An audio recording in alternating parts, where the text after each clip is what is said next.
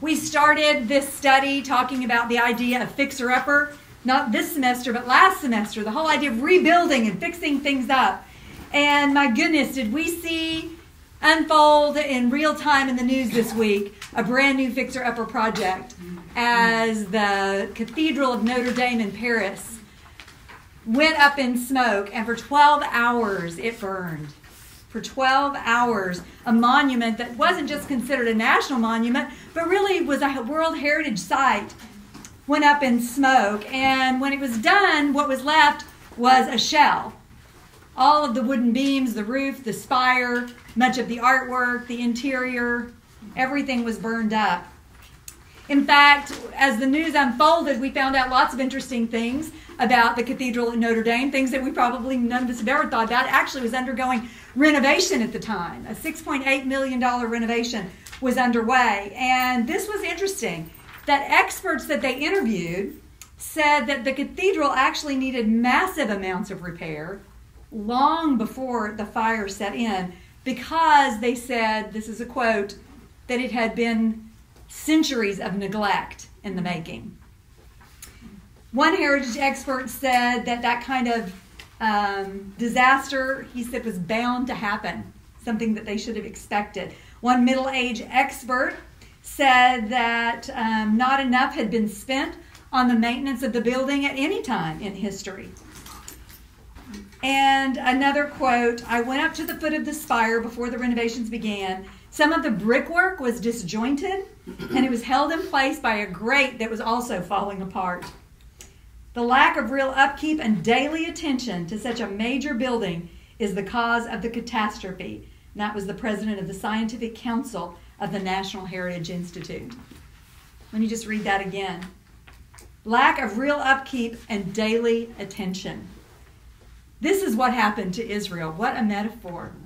Here we are, a nation that God himself was building, and because they refused to give the attention that God commanded of them, they just wanted to put a little reno job in.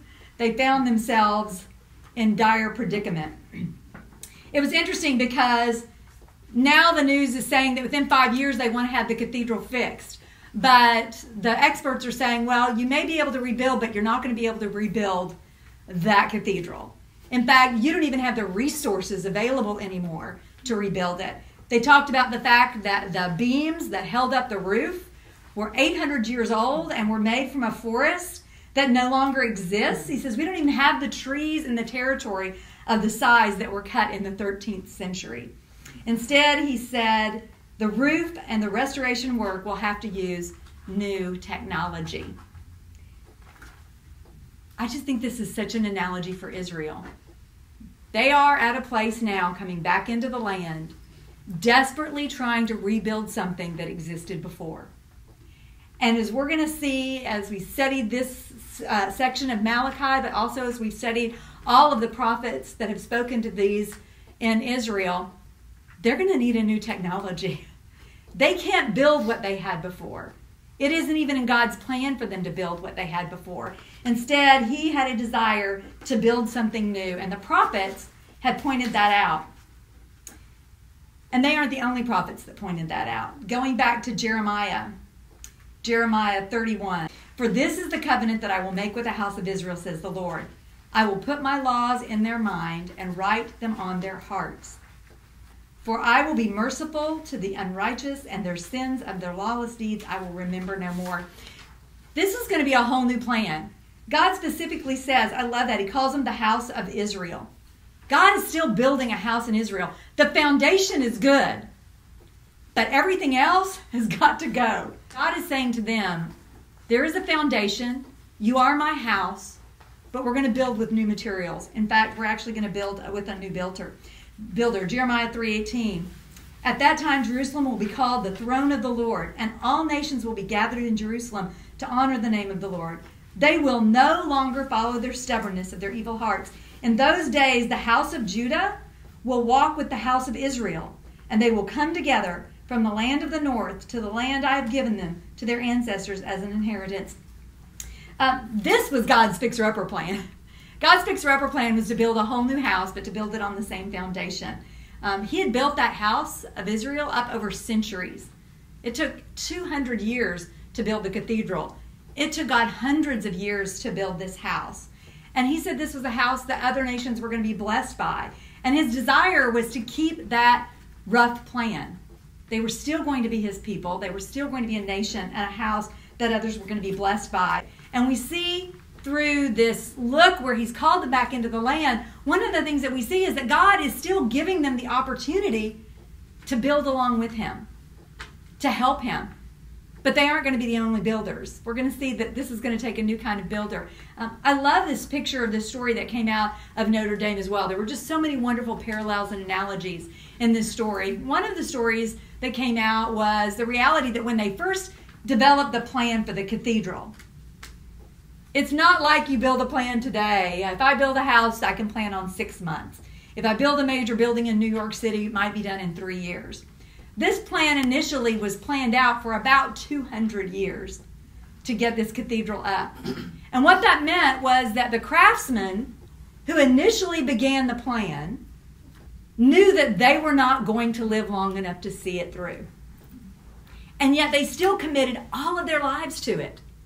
And more than that, because they wanted the integrity of the building to stick with the original plan, they actually trained up their own sons to learn the work alongside of them, to apprentice with them. And then when they were dead and buried, their sons would be the craftsmen to carry on the same vision in the same way with the same commitment. And you know what they did? They raised up their sons and they taught their sons their craft. So that when they were dead and buried, there would be another generation who would carry on the vision and the work. That was God's plan for Israel. Over and over again. Deuteronomy 6, he was so specific. Train up your children. Teach them your ways. Write it on their foreheads. When they sit down and when they rise up and when they lie down and they walk along the way, teach them. Pass this from generation to generation so that they will be builders of a nation too. And as we've looked at some of the history of Israel before they were taken in captivity, we know that that's not what they did. Generation upon generation forgot the vision. And there were cracks in the walls. One of the interesting details about the cathedral was that even though there was an original plan, there were certain things that the planners just either didn't know or didn't account for. Before it was ever finished and the walls were up, they started noticing cracks in those large facades of the walls. And so when we look at the modern day cathedral, what we see are these, they're called flying buttresses. These great big, they almost look like beams that would go down that would hold them like this. They were stone. Well, those were added after the fact. They were not part of the original design to make up for the unanticipated flaws in the building. As we look at Israel, I think we see that over and over again. We see that God had given them a design, and yet it wasn't carried out with perfection. And over again, we see the cracks in Israel's desire, the cracks in their heart, the cracks in their commitment, even to the point that they abandoned the work altogether. And that led them where? Into captivity. 70 years later, they do get to come back into the land. At first, they're all gung-ho to get started. We studied Ezra all the way through Malachi. And what we find is they're doing too little, too late. The renovation that was budgeted for $6.8 million, one commentator I heard said more like they needed $106.8 million. They were doing too little in order to maintain something, to recreate something the way it was supposed to be. Israel is doing the same thing. Too little, too late. They're coming in, they're trying to build, and they're trying to do it with the minimal amount of effort possible. We watch over and over again in Israel as 1 minute they're gung-ho and the next minute they've fallen back. And 1 minute they're trying again and the next minute it's just too hard. And 1 minute they're giving to the Lord and the next minute they're giving him blind birds. It's just too hard. Their commitment isn't with it. How did they get as far as they did? How is it that they had a temple and a rebuilt city and rebuilt walls? Well, what really shines out in our study, what I hope that we walk away with after all of these months, from Ezra all the way through Malachi, is not Israel's faithfulness, but God's faithfulness to his promises. That's really the story of the remnant. The story is that God is committed not only to his people and his purposes, but he's committed to the work that he wants to accomplish. Malachi 3:6, we were reminded in very succinct words. The Lord himself says, I, the Lord, do not change. Therefore you, sons of Jacob, are not consumed. Those are powerful words. They were not where they were back in the house, still part of God's plan because of their faithfulness or their investment in building the house, their commitment to excellence. They're back in the land where they are because God is faithful to his promise. Girls, that ought to encourage us. When we look around at the world that we see and we're discouraged and everything seems to be going up in flames and we feel like the people of Israel, look, the wicked are getting rewarded, then we can look and we can say, God is faithful to his promises. It won't depend on man's obedience. Ultimately, it will depend on God's faithfulness. So that's where he found them. They were delivered from the exile. They were preserved as a people. They were restored to the land. They were worshiping in the temple, all because of God's steadfast love. I love Ezra 9, thinking back all the way to Ezra. And he says, but now, for a brief moment, the Lord has been gracious in leaving a remnant and giving us a firm place in his sanctuary. I love that insight. But now, for a brief moment, it's the Lord who's been gracious. In the big scheme of things, the time they spent actually is going to be a brief moment. We know just through history that they're actually going to be exiled from the land permanently for 2,000 years. That 70 years will seem like nothing. It was a brief moment, and yet God was still working his plan. We got to see Zerubbabel and Jeshua and Ezra and Esther and Mordecai and Nehemiah all play a role, just like their forefathers, in trying to catch God's vision and pass it on to other people. But the time was near for not them to build, but for a new builder. We get the idea that their work is going to be insufficient, as God honestly chronicles time after time the failure. If you'll remember how both Ezra and Nehemiah ended, you just think, they're back in the land. This is going so great. And then you see how each of those books ends. A list of all of the places where they stopped being faithful. In marriages, in sacrifices, in the priesthood, on the Sabbath. Each one of those stories that tells how they are back in the land reminds us of their unfaithfulness. So what is it going to take? What will it take to put the house right? That's where those books leave us. They leave us saying, well, if they can't do it, what's it going to take? Psalm 127:1. Psalm 127:1 says, unless the Lord builds the house, the builders labor in vain. Unless the Lord watches over the city, the guards stand watch in vain.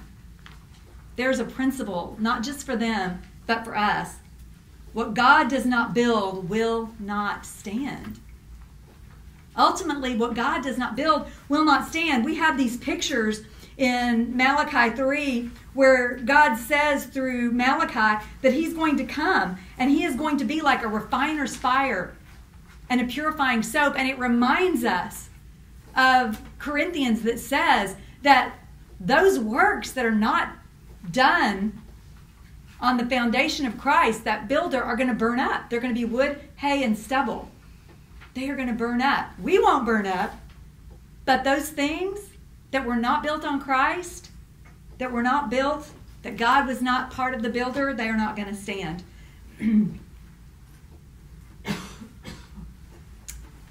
So whose vision were they working for? Ultimately, Israel was working for Israel's vision. We get that idea told to us once again in Malachi 3:13 and 14. God says to them, your words have been arrogant against me. And they say, what have we spoken against you? And you have said, the Lord says, it is in vain to serve God, and what profit is it that we keep his charge, and that we have walked mourning before the Lord?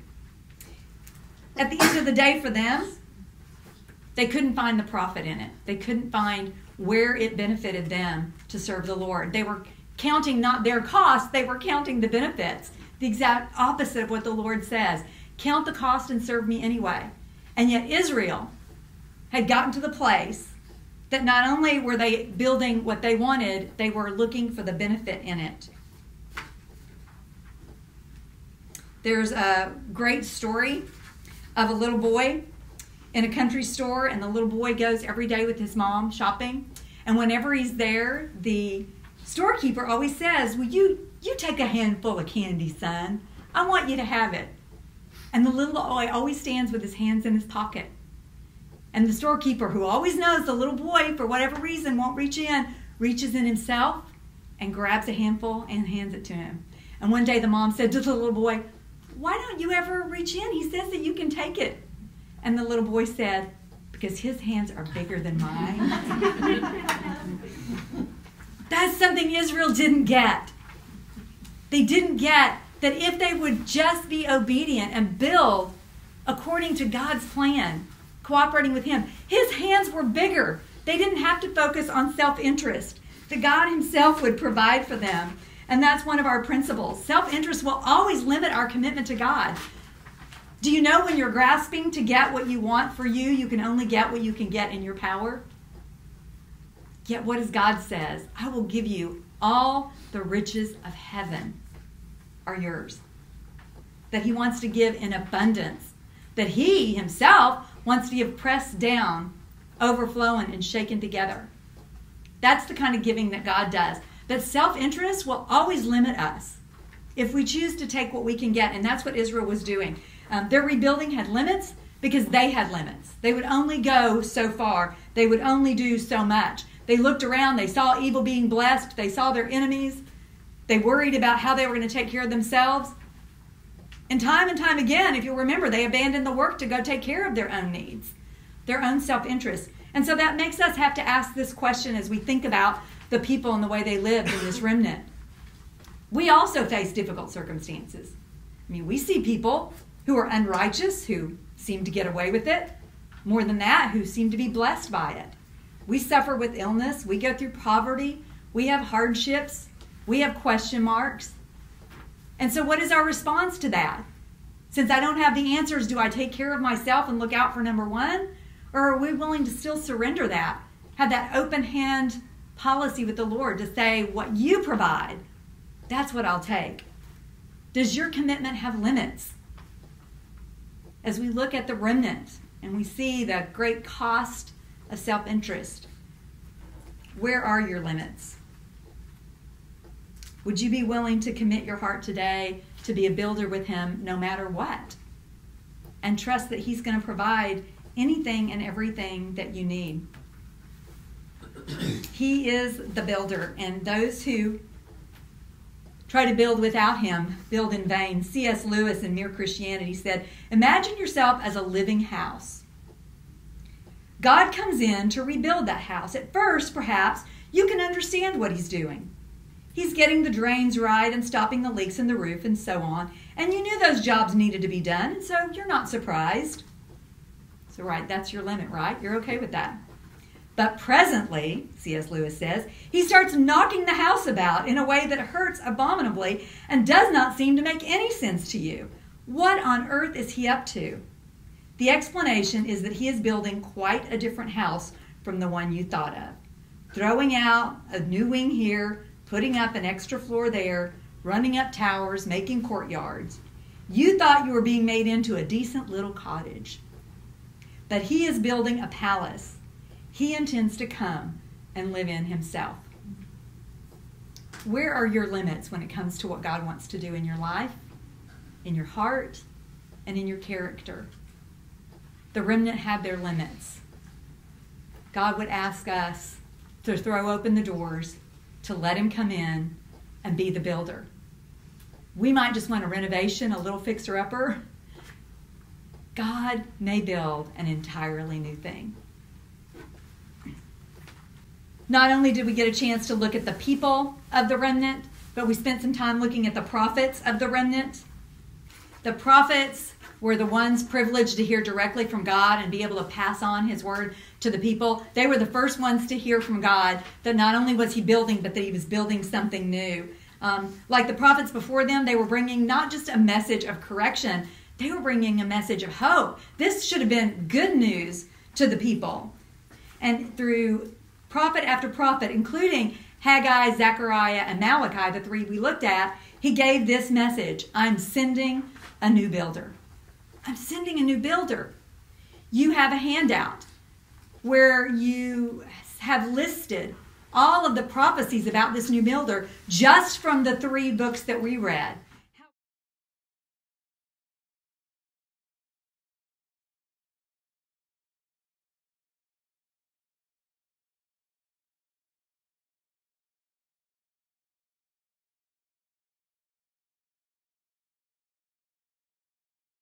How gracious is God that in these last days, before he chooses to reveal nothing new, look how many times he reminded them in that just 100-year period that a new builder was coming. That the house was broken down, the walls were broken down, not the physical, the spiritual. And that he was going to send a new builder. How gracious is God. And yet this climax was still going to be 400 years in the future.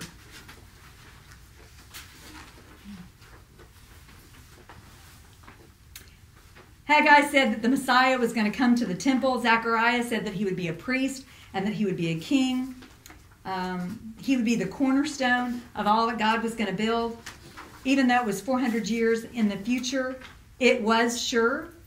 And then they entered into this period that we watched a little bit of on the video this morning. 400 years in which the history of mankind did what the history of mankind always does. It goes topsy-turvy. It's chaotic. It's power struggles. And Israel was in the midst of that. And yet they didn't have a new word from God. But what they did have was a word from God. A psalm that we're familiar with, most of us learned because we learned it when we were little, is Psalm 119, 105. Your word is a lamp to my feet. It's a light to my path. When do you need a lamp? When do you need light? When it's dark. They entered into 400 years of a kind of darkness, a period in which no new word of the Lord came. And yet God said, I've given you a lamp for the darkness. I've given you a light so that you won't stumble.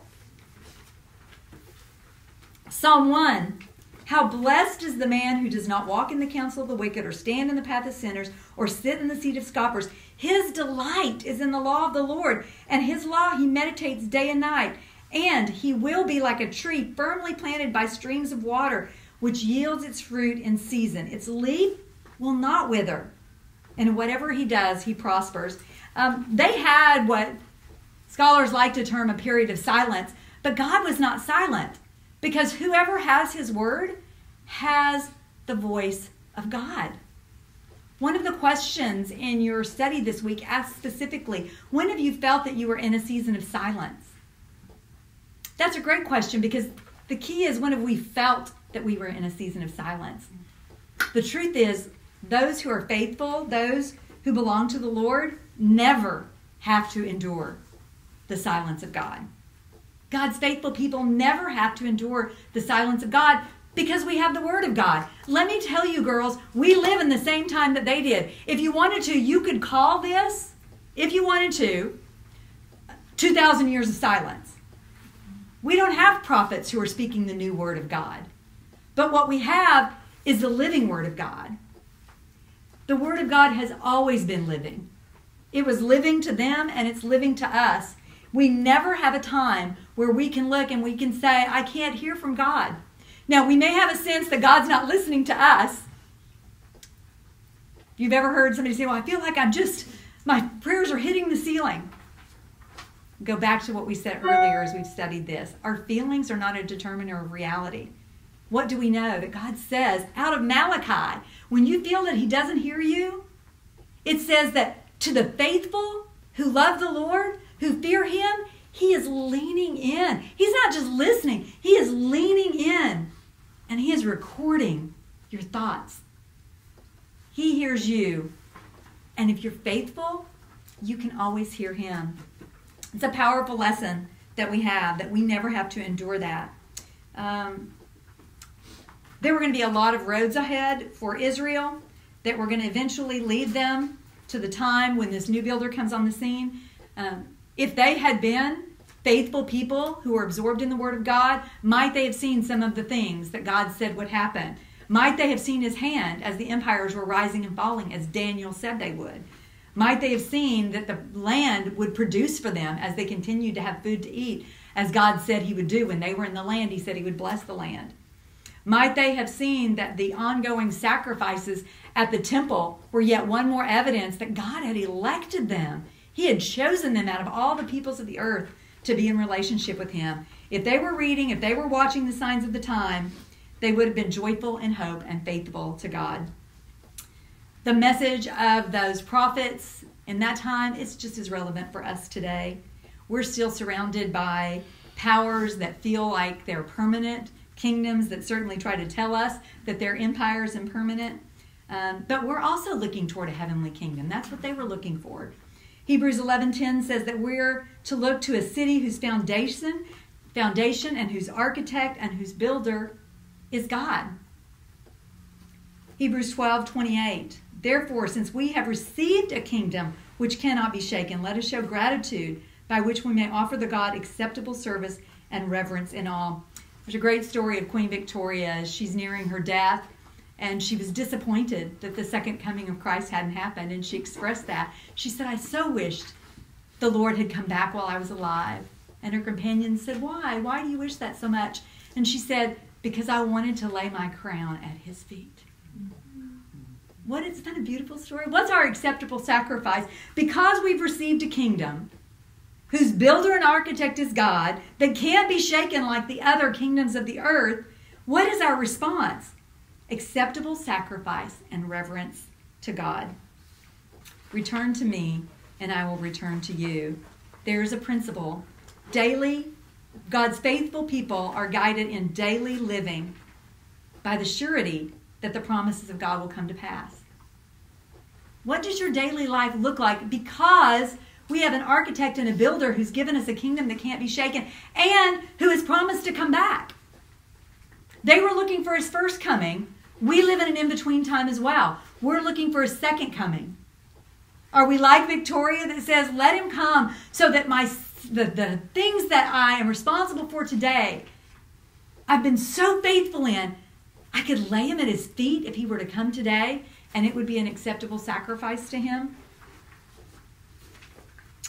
There's this beautiful picture in Malachi 4.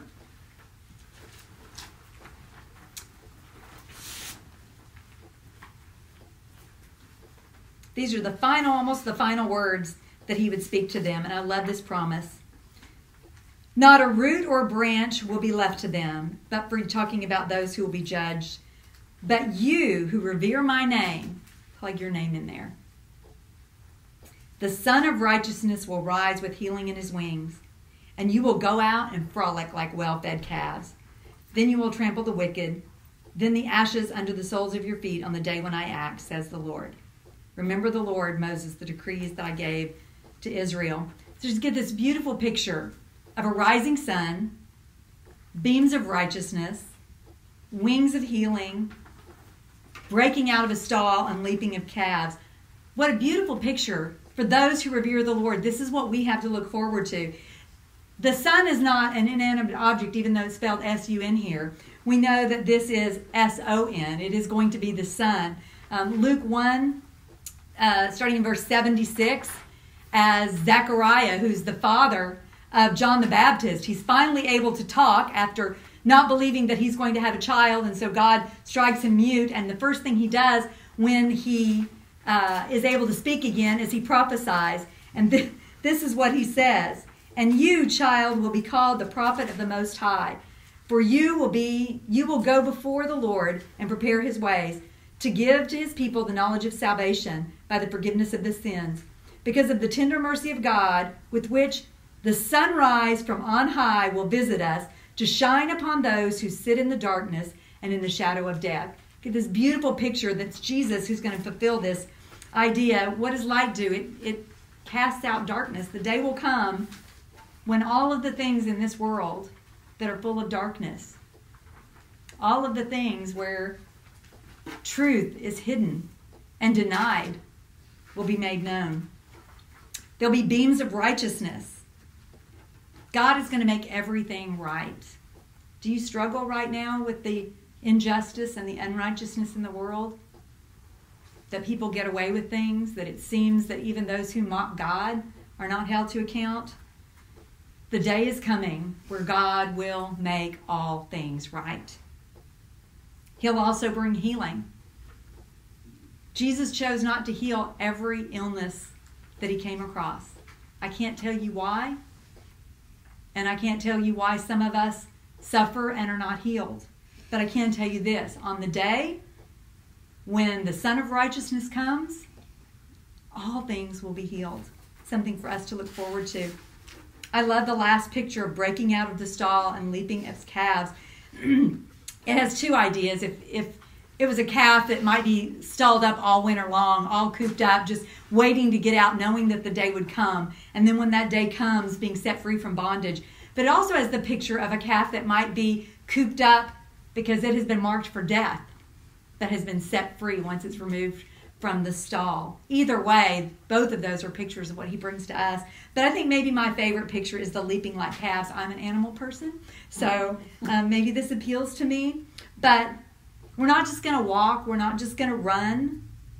We're going to have the kind of freedom that makes us leap for joy. We're going to prance. We're going to dance around. We're going to hop and leap for joy. It brings to mind the picture of David as they were leading the Ark of the Covenant. And David was dancing and laughing and leaping, and his wife is like, what is wrong with him? And yet that will be us, dancing and leaping when he comes. As we come to the end of this season with this house of Israel that God is building and that God himself is going to rebuild, what we find is that,